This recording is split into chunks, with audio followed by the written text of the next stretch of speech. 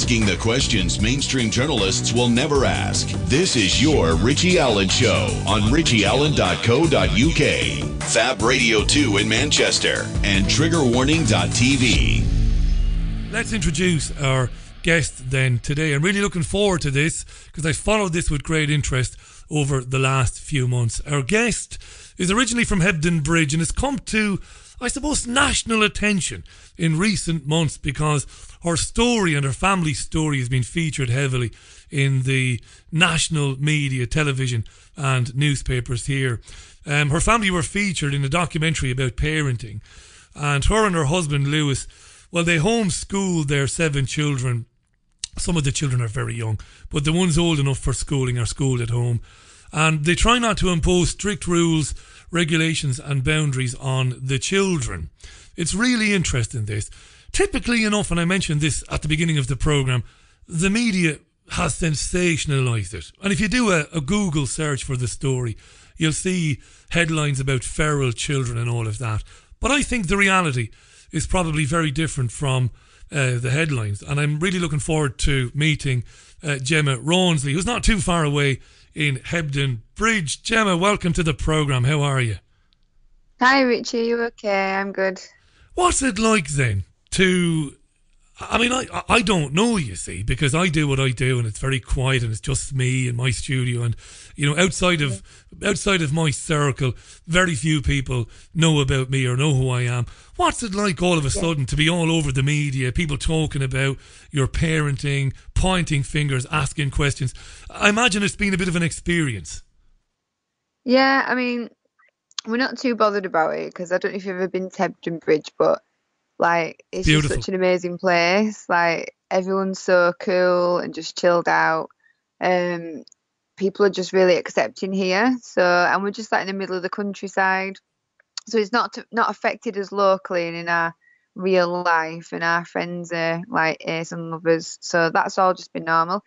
And with regards to like being in the media and stuff, like, it's been like really good to try and like get our lifestyle across to others, because genuinely we want to show people what this kind of life is like, because it's really awesome, and we want other people to know about it in case like this could suit them and it could improve their way of life. And also, when I first started embarking on this way of life, because it wasn't straight away, you know, it's been like a learning process and going in confidence. But when I first started, I had no idea you could like do this stuff. I was like really like I was insecure about it all. People would like be judgmental, and when you're not like, I thought that's because I wasn't really confident in what I was doing, because I was only just embarking on it. I hadn't seen the results yet. It was quite daunting, you know. I was having to answer for myself and defend myself. So it's been great to like have the opportunity to show people what this is like. But the only negative thing is, you know, like I always knew the media was full of it, but I never knew how much. It's mental. Like, they're saying that the kids have tattoos and that they're allowed to F and blind, and all kinds of rubbish. And what really, like, you wouldn't believe it. So when I actually did the interview with the woman from the Sunday Mirror, the only reason I did it was because they were like, oh, just redo it, help us promote it. And I thought, well, we've done the show, we might as well help. And we were really proud of the show, you know. We felt like it captured the happiness and things here. It didn't capture the educational side, but it certainly captured, you know, the spirit of things.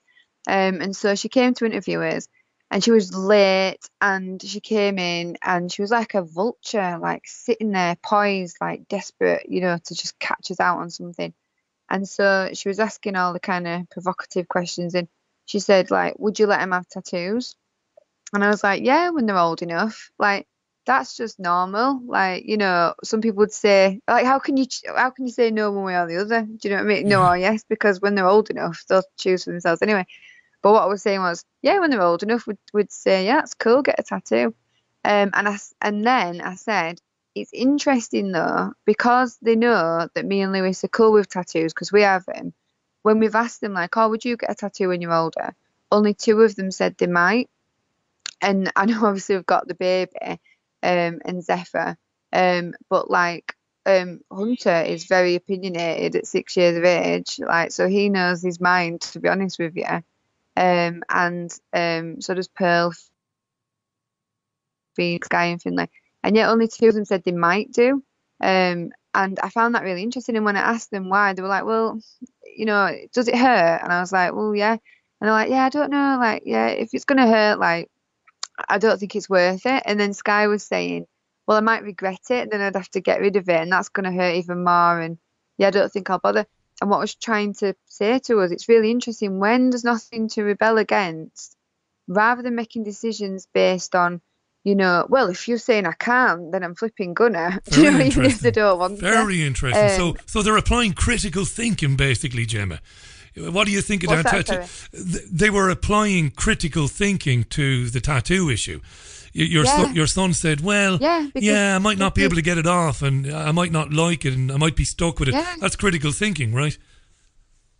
Yeah, exactly. So rather than just kind of, being, the like sheep kind of being told what they will and won't do while they're young enough, and then when they get older, they're like, sort of like, well, screw you, or, I'm going to flipping do what I want to do, even if it's not what they really want to do. And then actually our guys are like, oh, okay, so we can do that. So yeah, I don't think I'm bothered. And that's it. They're making decisions based on what they genuinely think. And I just think that's great, because they're able to start formulating their own ideas, and they realise that they are valuable. Their thoughts are valuable. They are important. They are individuals. They are unique. And then, the other one was that they could F and blind. And basically, I don't know what I can say on your show. So Zephyr said S-H-I-T-E. Yeah, he said it like that. Did he? He said it the Irish way. He said it the Irish way. Good. That kind of way. Yeah. And he's only 4, and he said that word, and she was like, "What did he say?" And he's done, and it's, do you know, one of them, like, when he never says that, and like that flipping moment. What a day to do it. That's when he chose to say it, and I was like, oh, I said, he just said such and such, but I kind of hit my stride. And I said, to be honest, he's probably heard it from me, like when I've been in the kitchen, I've burnt myself, or when I'm in the car and I've like pulled out by accident. I said, I try not to, but I'm human. And she went, oh, what are you going to do? Would you give him a good old clip round the ear like that? And I was just like, no. I said, I'll just explain to him that, that's not an acceptable word to use, because people might find it offensive, and that I shouldn't say it either. And then I said, I'm going to give him the responsibility of being like the sort of swearing monitor. So like making sure that nobody else is swearing, including myself. And so that kind of puts him in a position where he feels like, oh, I'm the swearing monitor. I'm important here, And she just put that they're allowed to F and blind. And I was just like reading the stuff. And then she's like passed it on to other newspapers, and they've just reprinted it. And people are going mental. People are just like, oh, this is shocking. And it's like, oh, for goodness sake, because of this woman and what she decided to write, the whole message has just been lost. But it hasn't. At the same time, I am absolutely like overwhelmed by what happened after the show. So literally for like 2 weeks, I had my head down on my phone responding to messages, and the amount of people I had that got in touch to say either they were wanting to do it, but they felt a bit isolated, they weren't sure. And after seeing our family and seeing how like well adjusted the kids were and happy, they decided they were going to like take this step. Or they were already homeschooling or home educating, actually, because I don't like to call it schooling because it's not a school. But like the families were against them and things. And then a lot of the families are kind of seen, like they'd like, like Finlay, he's really articulate, he's really mature.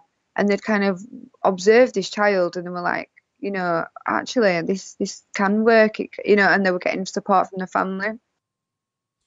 Gemma, this is really... I even had, I had a lesbian lady. Sorry to interrupt. Me, and she was saying that...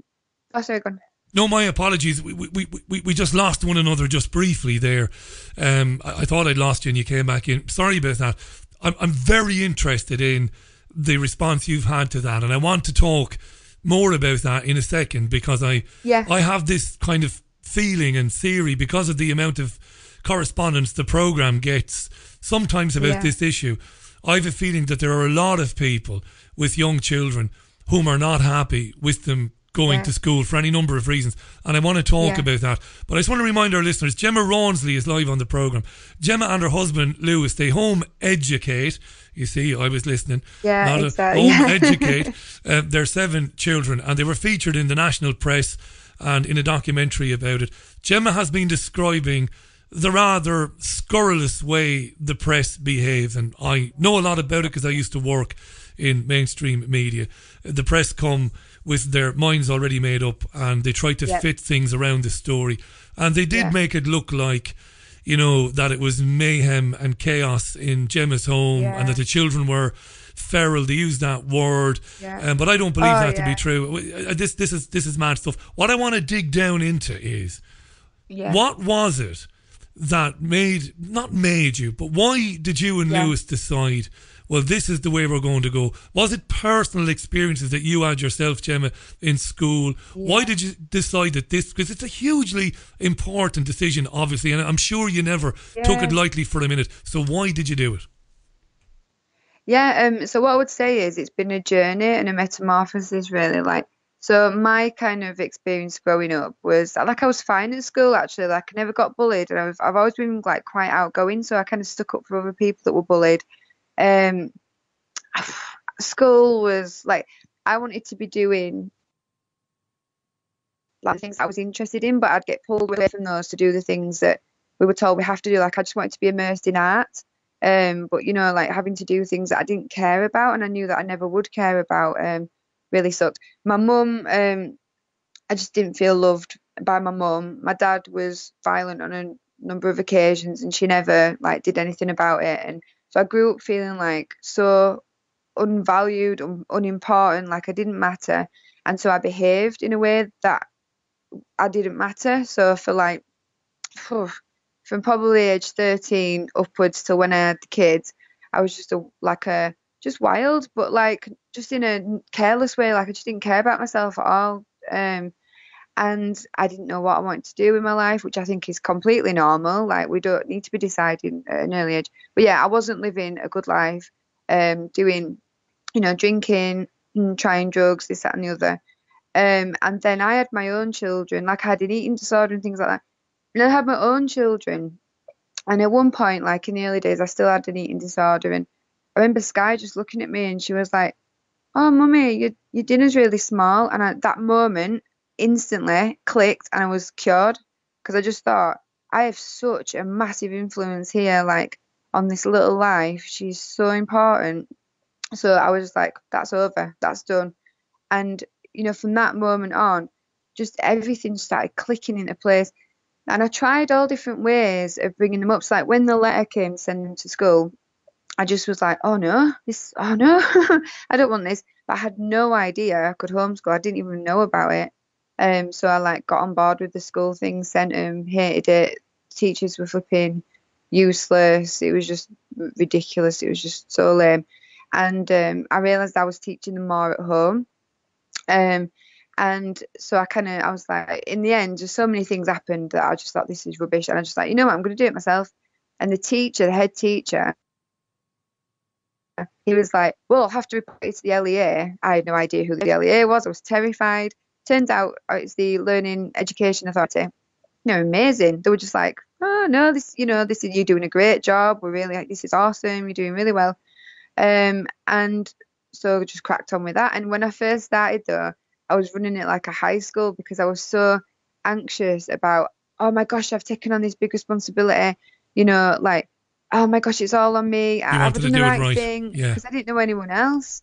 And so started, like, kind of doing it really intensely. And it was a lady called Sue Reed from the LEA, and she was like, you're doing loads. Is this the way you want to do it? And I was like, no, but I don't know what to do. That's one of the reasons we did the show, because I didn't want people in that position I was in. I wanted people to get that support where they can go, look, this is how it's being done by this woman and her husband, and it's working. So we can chill out and we can do this, and it's going to be good. But But I did all the things like, like controlled crying, where you try and put your baby to bed and you walk away and then you go back and put them back in bed if they get up. Didn't work. Hated it. So then I started co-sleeping. In the beginning, with breastfeeding. My mum was really unsupportive. She was like, that baby's starving, because she was small, but that's just natural. That's just the way she was. In the end, I ended up breastfeeding right up until they decided to stop. It's just been so, it's been this gradual thing of me lacking so much confidence in myself. And as time's gone along, and I've cut ties with my family and I've started like just trusting in myself, that's when I started to like go, you know what, do this your way. And I can't believe the results. Like, my kids are amazing. This family environment I live in is amazing. And I'm not just saying that, like, it is. And that's why I wanted to share it, because I'm so proud that I've done this, and I can't believe how it's worked. They're so well adjusted, but they're so like well behaved. But I don't mean in the sense of like I've told them what to do, like as in like they're living under this like reign of fear. They're just really well behaved because they've been brought up to be good human beings, to have like it's a dialogue between us where I don't just go, well, you don't do that, get to bed. You shouldn't punish your kids by sending them to bed. Anyway, bed should be a place of calm and peace where you enjoy going. If they do something that I would consider not to be ideal, sit them down and we talk about it. And by the end of it, they're like, oh, yeah, I understand, and they're kind of, that's the way to do it, not just like laying down this law. It is that authoritarian way of parenting does not work. And then you've got like, if they're getting the authoritarian like way of being brought up at like dealing with teachers at school, then they've got that at home, can't talk to the parents, can't talk to the teachers. The only who they've got to talk to, their peers. But what are their peers going through? Same stuff they're going through. And they're only young, so they're going through all this stuff without life experience. What they really need is to be able to come and talk to the parents.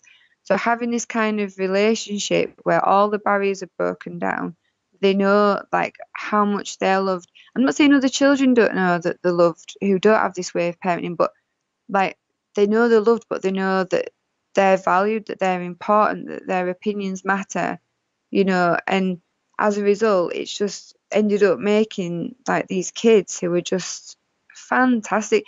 Everywhere we go, everyone we meet, they have something to say about the kids and their behaviour and their like the way that like they can have proper conversations with people, because they're around me and Lewis a lot and other just people. Do you know what I like about it as well? Like in school, people sort of say like, how will they cope when in the real world? It's like, are you kidding me? They think school's the real world. Like a lot of people, all the same age, forced to be together for at least 6 hours a day, 5 days a week, basically under the authority of some individual that the head teacher has decided to assign to the post. They've not been voted in a democratic sense, have they? They've just been given the job by this person, and they're looking after your kids all day. And it's like, how is that the real world? The real world is where, you get up and you live life and you make decisions and you meet all kinds of people and you do all kinds of stuff. That's real. That's being in the real world, And they have to do jobs here. They've got to chip in. That's part. We do have rules. It's like you live here, chip in, because that's real life, isn't it? If you don't work, you don't earn. And that's what we teach them. It's interesting. Let me just again remind our listeners, Gemma Rawnsley. Yeah. I'm gripped by this. Ordinarily, I'd be interjecting and saying stuff, but I'm sitting here and I'm just absolutely gripped by this. Gemma Rawnsley is live with us tonight from Hebden Bridge, which we did visit late last year. The future Mrs. Allen and myself. It is absolutely stunningly beautiful up there. It's lovely, and we look forward to going up there again real soon for a day trip. It's only around the corner from where we are now. Gemma and Lewis have 7, and they're beautiful children. I've just sent a picture of you and the children from the papers to my friend Jean Ann. She's in Cleggan in the west of Ireland. I mean, they are beautiful, wonderful, beautiful children, healthy, vivacious looking children.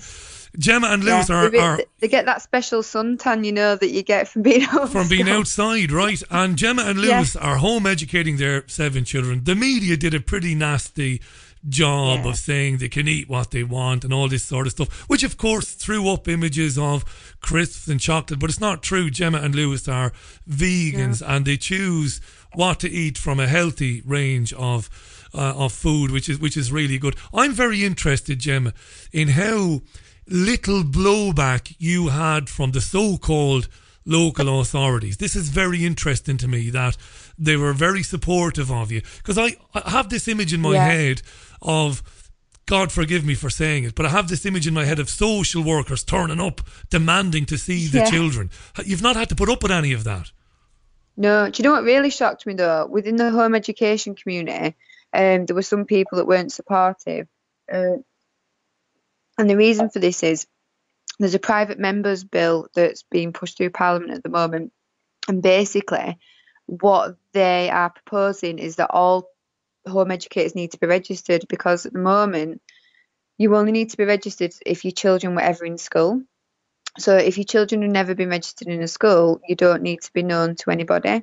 So I think they have concerns around safeguarding, and what the home educators are saying that aren't registered is that that's not fair, because just because they're home educated doesn't mean that they are doing anything wrong to their children. Yes. And that there's children that are in school that are being mistreated and nobody may know about that.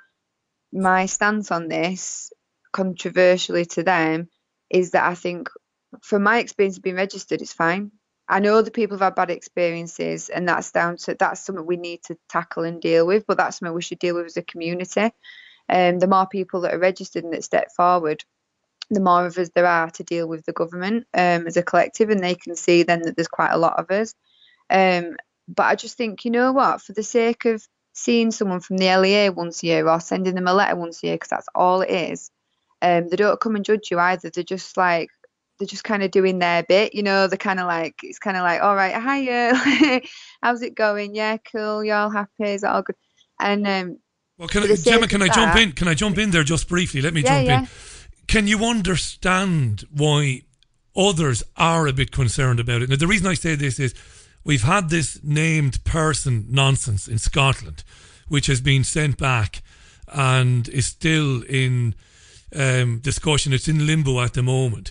But people fear that, it might be once a year or twice a year for the time being, but ultimately the state doesn't. This is my opinion. I should say this is my opinion. I should be honest. It's my opinion. That they ultimately don't want the likes of you or the likes of me, because if we're ever blessed with a child, we'll be going down the road you've gone down.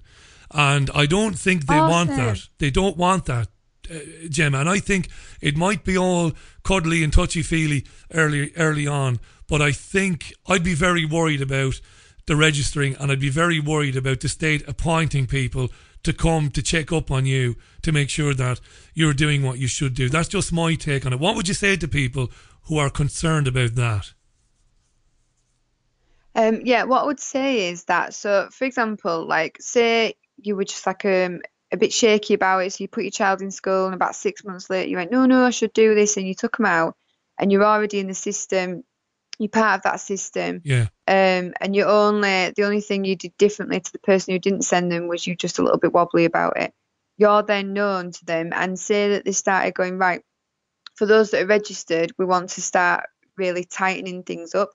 Then there's only a small percentage of people potentially that are going to be standing up and fighting for their rights. And I think that as a community, we should all stand together. And I think if the government can see as well that there's a lot of, I wonder if it's like a census as well, you know, just because they want to know how many are actually home educated. And I wonder if they're trying to find out how many they are and what's the position there. And I think that if we all sort of step forward and go, here I am, because it's like, why should we hide away as well? Like this secret, dingy, dodgy world. It's not. It's a beautiful world. And I think that if we all kind of step forward and go, here we are, and also if you try to mess with us and start telling us what to do, right, every single one of us is going to oppose you. Honestly, I'd rather leave the country. I will leave the country if they start imposing restrictions upon us as home educators, or I will stand and fight, and if my fight doesn't win, then I will leave. or I'll stay here and say I'm not doing it. What you're going to do about it? And if it all came down to it, I would leave because I care that much about it. But I think that, you know, we've got to all stand up and fight together. I think we shouldn't be hiding in fear. Why are we fearing the government? Like, you know what I mean? It's like, why are we fearing the government? Let's stand up to them and say, no, you're not going to flipping tell us what to do. You're not actually going to do that. There's a lot of us. And I tell you what, it's a movement that's growing as well. And I saw it in the news the other day that a lot of parents are actually withdrawing the kids from doing SATs exams as well. So one way or the other, even parents that aren't removing the children from school are saying, you know what, this is too much. But I totally respect the opinion as well of the people that don't want to be registered. This is just my opinion. I like it, Gemma. You've articulated that very well. You've given a good reason. You've made a good argument for registering, you know, safety, security and numbers. Just a couple before we talk, a couple of things before we talk about how this is growing, because we did touch on that earlier. Just a couple of things. Very good friend of mine has a young son. Now, he's not going to home educate because his son is enjoying school, but the parents are annoyed at the ridiculous amount of homework that he's coming home with at weekends. It's dreadful. And I said to my friend, is it, you know, just a bit of homework? Are you exaggerating? And he said, no, it is horrendous. I've gone in there and I've told him that he's not doing it. You know, I'll do verbal games with him. We'll play crosswords and puzzles and stuff, but he ain't doing all that homework. So that's just one thing. Now, there is somebody listening called Craig, and Craig says, really liking listening to Gemma, but I'm going to disagree. I'm not in favour of homeschooling myself. However, Craig says, keep them home with the parent in attendance for the first 6 or 7 years. But after that, I'm not sure it does them any good not to be aware of the way the world that their parents have detached from operates. What do you think of that? What do you think of what Craig says? Again, it's like I'll go back to the point I made before.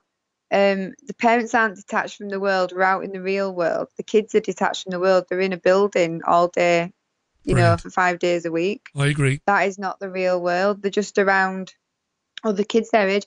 In the real world, you don't just mix with people your own age. You don't. And people sort of say like, oh, well, you know, how will they deal with authority? Flipping heck, they're not going to want to be unemployed and live in a skip, are they? You know what I mean? If their boss says to them, you know, can you just go do such and such, they're just going to go and do it. If the boss is being unreasonable and being a bully, then I would hope that they would stand up for themselves and not accept that. It's ridiculous to think that they're not going to be managed in society. They're in society. It's the kids that are in school that aren't getting the opportunity to think for themselves and express themselves. They're the ones that, you know, could end up struggling in the real world. What are we on about the real world? You know, this is the real world. The real world is everywhere, but certainly not within the confines of a school. I like that answer. I should be a bit more objective here, but I can't be because I've done so many shows on this without speaking to too many people like you. I spoke to a lady 2 years ago who's home educating, and she was lovely, and we had a good chat. And I did put the devil's advocate position to her, but I can't pretend to be objective because I like your answers, and I do see that, and it is an old friend of mine who made me look at this. You know, it's an old mate of mine who's written a lot about education, and he talks about basically schools, sadly, and it's not down to the teachers, it's down to the oppressive environment that's been inflicted on teachers themselves. But it's system servers they're creating. They're creating children to come out and to obey and not to challenge and not to question. That's my fear, and that's why I wouldn't hesitate to go down the road. The flipping love it, don't they? Yeah. Go ahead, Gemma. Sorry, I've lost you a bit there, but yeah, that's it, isn't it? It's the government. They don't want people just walking around thinking for themselves. They want people to be kept in line. And this might sound like, conspiracy theories. No, the government need everybody to just stay in line. Let's all keep it nice and how it is. Don't disrupt the situation. Let's just keep it all nice. Do as you're told. And they must feel very nervous about a lot of kids being with the parents and the parents being able to go, do you know what? This world's a load of rubbish. Let's actually change the world. Let's change things. Let's stand up for ourselves. Let's empower ourselves. So I believe the government want kids in school. They bombard them with education. 40, what is it like? How many GCSEs do they do? It's at least 9, is it? At least 9 or 10? I think How so. can you flipping, Yeah. what on earth is going on there? What, 9 or 10 GCSE subjects that they're expected to excel in, and there's no room for them to actually think or breathe or even exist, because they're at school all day, and then they're coming home, like, your friend said, they're coming home, they've got all this homework to do.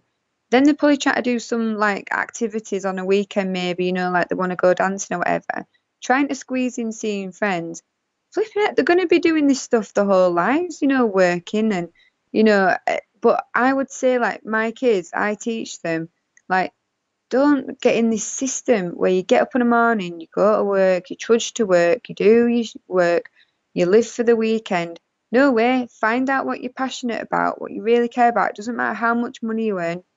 Find what you care about, and then every morning that you wake up, be excited to go to work because you love what you're doing. And I see, people, like, I'm not criticizing people for drinking. It's just that I used to drink and I used to smoke and did this, that, and the other. And I realised why I was doing it at the time. I wasn't happy. And now, like, I don't drink, I don't smoke. I live a really healthy lifestyle. Do you know why? Because I'm so content and so happy. I just get off on life. And I think that sometimes people are like, they're living like a fake world of, like, just like, you get up, go to work, and people are just like, I mean, don't get me wrong, loads of people love the jobs, but there's a lot of people that just, like, they're just getting through the day just to get home, earn the wage, come home, stick the telly on, watch the soaps that are just depressing, and it's other people's lives. Don't think about your own life. Get to the weekend, have a load of wine, go, get wrecked, and just kind of distract yourself from It's life. a lunatic asylum. It's what you're describing is a lunatic asylum, and I see it every day because Manchester is one of the biggest cities in Europe. It's a massive city, Greater Manchester. You're talking millions of people, and I'm lucky that I do this every day. I've tried over the years. I mean, I've been in the media for many years, but there have been times when I've been out of work and I've had to do other jobs. I did a job where I worked for a company.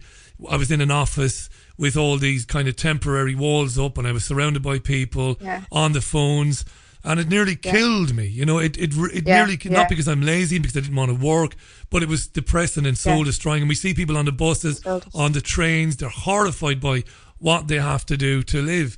And I think schooling, at least schooling in the buildings of the state, is a way to basically get children, as they grow into young adults, to acquiesce to that, because it is a lunatic asylum. It's insane to live like that. It is. Yeah, it's absolutely crazy. But people get so conditioned by it. It's like you say, from day one in school, let's get them all conditioned so that when they step into adult life, they don't even see a transition. It's like, just carry on, carry on, carry on. And they don't notice that, and it's like, but some of us appear to be just, it's like you're out of the matrix, isn't it? Yeah. And you're kind of like going, and actually, sometimes, I know this sounds really bad coming from me, but sometimes I've said to my husband, I'm like, I wish I was more ignorant sometimes, because it's like so frustrating living in this world sometimes. And I'm looking around and I'm like, come on, and it's like, sometimes I just think, I wish I didn't know this much. I wish I didn't see this much and realize this much, because it can be a bit overwhelming. And that's when an opportunity comes up to stand up and go, do you know what, guys, wake up everybody, come on, look around you, look at what's in the media, they're scaring you.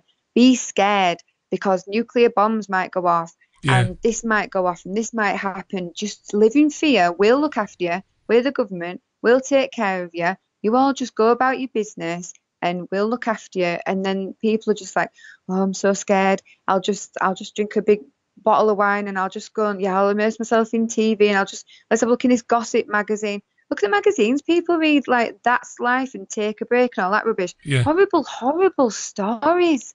Why would you want to read these horrible stories? Someone was saying to me recently, this lady, she was like, yeah, I've just been sat down reading this magazine. She went, horrible, horrible things. She went, you don't want to read them, but you just can't help it, can you? And it's like rubbernecking at a car crash.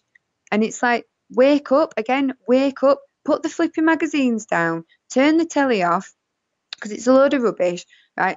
Actually wake up, look around and think to yourself, am I happy? Am I actually happy? And that's one of the main things about what I'm trying to do with my kids is go, be happy, like be really happy, but then don't just sit in your own happiness, help other people as well. Reach out to other people. What can you do to help other people? And there's huge interest, Gemma. And there is huge interest in this. Just one other question. There's been lots of the same type of question coming in. Mr. Mojo tweets, what happens if the children are, I love this, what happens if the children are acting the bollocks? We used to have to write out the school. It's a great Irish way of saying, what if they're acting out? We used to have to write out the school rules. I used to have to do that too, write out the school rules. Is there ever any time when you do have to say, right, for today then, I'd prefer you didn't play with that toy because you said something to your dad, you shouldn't have said it, there has to be consequences. Does that ever come up, Gemma, or how does that work? Not with the older ones, no. So like Zephyr, who's 4, is absolutely crackers, like absolutely crackers. And the only way, he is like, it's nuts. And the only way to kind of get him to like focus, because he's like some wild animal, the only way to get him to focus is to go, Zephyr, in the end I have to go, Zephyr, if you carry on doing this, you're not going to be able to go on your computer game. And he'll go, okay, mummy, yeah, okay. And then about like 5 minutes later, he's back doing what he did. But that's just him. And I have completely, like, that is just the way he is. I completely accepted that. And so what I just do is I just keep at it patiently. And I just have to say to him, Zephyr, if you carry on. And then if he does carry on, he won't go on his computer game. Because I do want him to know that in life, there will be consequences for your actions. If you just are antisocial as hell and are like being obnoxious and peeing people off, like, and you're genuinely out of order, there's going to be consequences for those actions. So they need to know that they can't just run riot. So this is the way I've been with them in the young years. I'm kind of like, first and foremost, I will sit them down and talk to them. I'll reason with them. I'll explain to them. And then if they were to continue to do that, then I would be like, okay, well, there you go. The discipline is issued. Now, so the other day, I banned him from his computer game. And then he was like, oh, I'm sorry, mummy, I'm sorry, mummy. I was like, I know you're sorry, darling, I accept your apology. And then he was like, can I go on my game? I was like, no. Good for like, you. Oh, yeah. And he's like, yeah, good for you. Coming back to me. But I love you, mummy, I love you. I'm really sorry. I'm like, I know you love me and I love you too. And I know you're sorry and I accept your apology. But I told you there would be consequences and there are. So you'll have to just accept that. And tomorrow, if I say to you that you will face a consequence, you will know that I mean it. And there you go. So you have got to issue discipline because, you know, they need to know that the consequences for your actions. We all need to be accountable for what we do. Because there will be times in the future when they won't be with you or Lewis, and they might say something they shouldn't say, and somebody might talk back to them, you know, or it could be at work, or it could be whatever. That's really important. There is a question coming in. You probably won't be surprised that this one is being thrown at you on this particular programme. So that gives a clue. You don't have to answer it, by the way, at all. Okay. And I mean that. You don't have to answer it. What is it? It's not that serious, but it might come across as a bit cheeky. Were they vaccinated? Okay. Were they vaccinated? Yeah, they were actually. And I absolutely wrestled with it. And even now, I don't know if I did the right thing. Because we actually do have... in a few of the kids in this family, we do have traits of Asperger's. I would say they're on the spectrum. And, you know, you think, is that why? You just don't know, do you? You have to make a decision one way or the other. Yes, you don't know. No, and I hate, you know, I love this programme and I love the audience, but I hate these know-alls who know everything about everything. Look, I'm concerned about it, and we made a decision that we wouldn't, but it's easy for us to make that decision because we've heard so much and all of that. But some of my closest friends have had young babies recently. They do listen to the programme, and they went the vaccination route as well. People need to stop, you know, acting like they know everything. It might have nothing to do with them being on the spectrum. You just don't know. But you just don't know. Yeah, you just don't know. And that's why. Do you know what I think? I just wanted to go back as well. You know, and about the just don't know thing. You know, the guy who said, well, what about when they're older? What about when this, that, and the other? And as if he kind of knew, like, that there would be like some issues and it might not work out and things like that from his perspective. And it's like, how does he know? Is he homeschooling kids? Has he got a nearly 14-year-old that he's homeschooling? No. And this is it. Everyone's got an opinion on everything, haven't they? And I try, like when I said earlier about my opinion about, being registered with regards to with the government on home education, that is purely my opinion. I don't know if I'm right or wrong, but that is just what I think. And I also have respect for the people that don't agree with homeschooling, because do you know what? They're basing that on all they know. So, Absolutely. the other day I had a debate with a headmaster on TV, and it was actually the nicest debate ever, really, because he was just really nice and everything. But what I realised in that discussion was that his opinion, there's a generation gap between us, for one thing. Then his opinion is based on the fact that he was a headmaster in a public school. He is dealing with vast quantities of children who are then going home and receiving a variety of different parenting experiences. His experience of dealing with children in education and socially is completely different to my experience. So that is why we must absolutely respect one another's opinions, because we're all coming from different places in life. And sometimes, like, you can both have opposing opinions, but you're both right from your own perspective. Of course. Does that make any sense? It makes 100% sense to me. You make your decisions based on how you experience life and experience things, and you apply those experiences to your decision-making process. It's it's an absolutely wonderful and mature way to look at it. Gemma, and my children will make their own decisions. They might grow up, they might not be vegan, they might not homeschool, they might not have children at all, coming from a big family. I don't know, but whatever they choose, their experience is based on this upbringing. My experience is, based on my upbringing. They will make their own decisions. And I do not know what it's like to grow up in this family. I know that I only know what my experience of it is. They might grow up and go, oh, I'm not having loads of children. It's like, I don't know. They might go, oh, this isn't for me. And I will totally respect their decisions. We all have to respect each other, and that's it, isn't it? Do you know, I had some horrible comments on YouTube, not on my stuff, on other people's videos of us that they shared, and people tagging me in it, and I know there's trolls and stuff about, but really horrible comments, with swearing in, and calling us this, that, and the other. And I just thought, whoa, you're criticizing us, but you're being vile about another human being. And I would never, ever, ever do that. I have respect for all human beings, and even people, right, that have problems and might seem antisocial and might do things that we think, oh, you shouldn't do that. They have their own reasons behind what they're doing. They've had a different upbringing to the person next to them. Their brain works differently to the person next to them. We can all be judgmental. Where's that going to get us? It's awful. Why don't everyone just leave each other alone? Why don't people just respect each other's opinions and lifestyles? I have my opinion about school. Well, there's a bit of jealousy there, Gemma. There's a bit of jealousy there. I mean, look, life is brutal for a lot of people. And I'm guessing that when you're on This Morning or another program, and I mean, you look radiant, to be honest. I mean, I mentioned earlier on, you've got this radiant glow about you, real peaceful. You look very serene. The children are beautiful. Yeah. I suppose people, probably deep down, some people think, I'd love to do that. And that can make people angry. So rather than deal with that, I'd love to be like Gemma. Well, it's easier to say, you effing this and you effing that and your children are crazy and all that sort of stuff.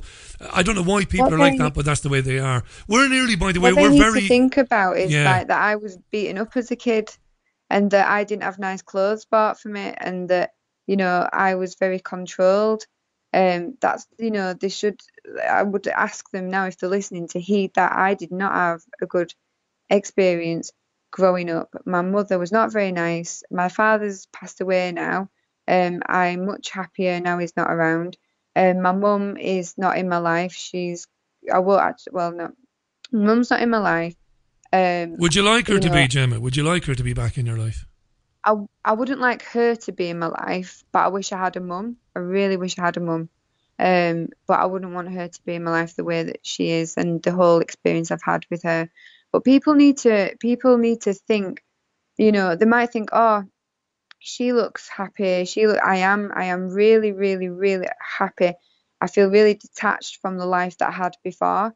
But I wasn't like this back then. It's taken oh my gosh, I've had so many knocks, like so many knocks. I've thought to myself sometimes, like, why am I not crazy? Like, why am I Yeah. not nuts? And you know what? It's because once upon a time, I realised, now it's not that nobody cares, but I thought it kind of occurred to me. I was like, you can lose the plot, Gemma, and just turn to a mess and a disaster, but that's only going to affect, this was before I had kids, but that's only going to affect you.